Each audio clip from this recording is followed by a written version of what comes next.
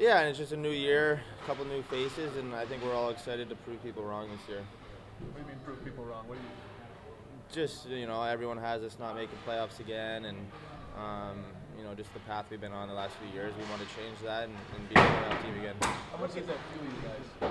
Yeah, for sure. We're all excited to be here. It's an exciting time for us to come back up to Traverse City, but it's hard work up here, and we're getting ready to have a good season.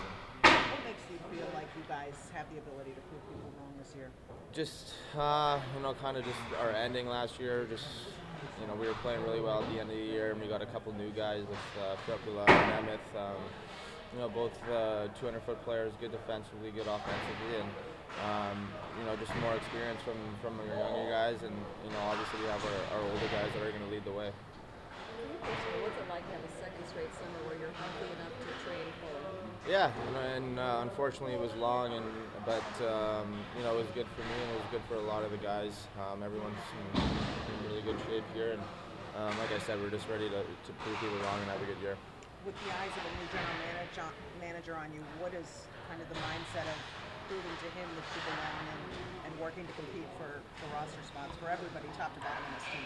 Yeah, he's a new face too, and he's gonna change a few things, and we already have a few new staff members, and yeah, we want to play good hockey for him. We want to win for him. What about achieving more than you achieved last year on that top line, all three of you? I mean, you can always get better and always improve on any situation or something about your game, and I know I already talked to Larks and Mo, and we're excited to get back at it, and we're excited to go, and we just want to help our team win any way we can. You're still young, but in this NHL, man, you're one of the guys now that's been here for a while and kind of set the tone. Is it wild to think just that you were one of the guys skating in the last group out here just a couple years ago, and to look at where you're at now?